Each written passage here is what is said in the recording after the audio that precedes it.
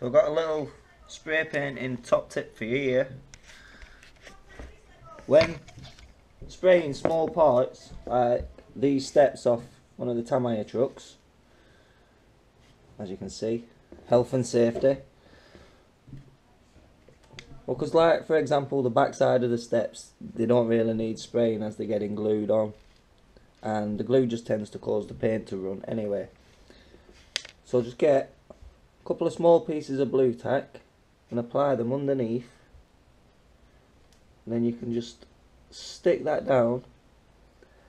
But as you can see, it's lifted off, because when you spray and you start spraying and then you let it dry and you come to remove from the paper or whatever surface you've got it on, it ends up peeling off and you end up peeling your paint round here or leaving paper, etc.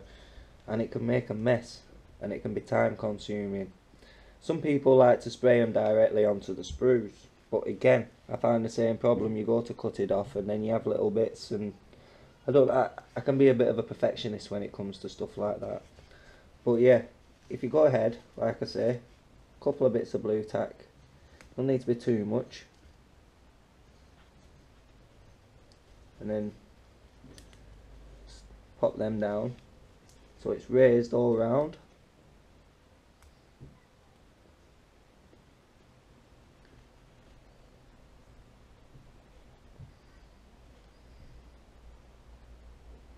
Now I can spray all the edges and the tops, leave it there, next coat, etc., right up until the lacquer coat, and then once it's hardened off, you just peel it off, remove your blue tack, and voila. Right, so I was showing you the tip on the steps for small parts and spray painting. I've just primed them outside because I've got a lot of silver going on here with my Mercedes. That's over here. My T-cab with the gunmetal chassis. Should be good. Right, so I'll just put that there.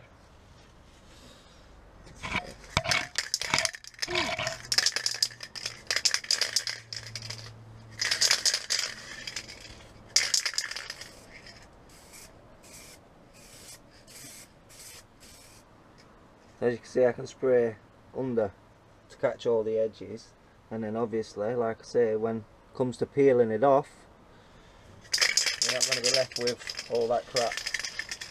I am going to have to nip out and I think pick up some more silver for this next coat.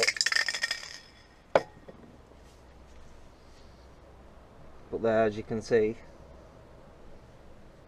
it should leave a nice neat finish.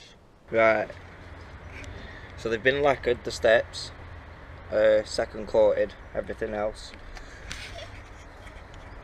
So now, as I was showing you with the blue tack, you can just pick them off, remove your blue tack, a little bit thinner. It is a simple solution to a need to finish.